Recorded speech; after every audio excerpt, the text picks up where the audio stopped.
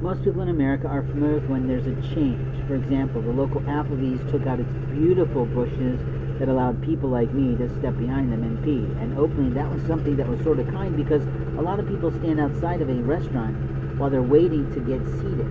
And sometimes men have to do that. And there was a lot of beautiful birds that lived in those trees. But they tore them all out and left it a blank wall. I was sort of sad for that, because they were marvelously good trees, but maybe they were diseased and I didn't know it. But again, I'm not a person who works there. But it did make that wall awfully bare. We have other companies like the Chili's today, who is apparently in some way deciding to tear up their pavement. So I guess that means there won't be any business there for a while. Did they close? Hard to say. The O'Charlie's, which is one of my favorite restaurants back home, as a national chain because of its good food and its good value prices, has completely closed, but they've still got a little vagrant girl living in that space. And my concern for, of course, people in that place is what a stalker should become in some way.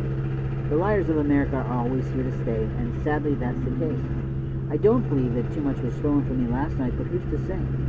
But someone has been pawing at me, someone has been putting their hands in my chest pockets, someone has been abusing me, and openly I'd like to say, fuck you, motherfucker. You're a coward doing this without showing yourself.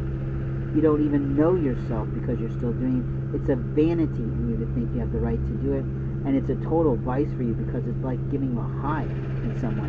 And no offense, but there are better vices out there like girls, not an old man.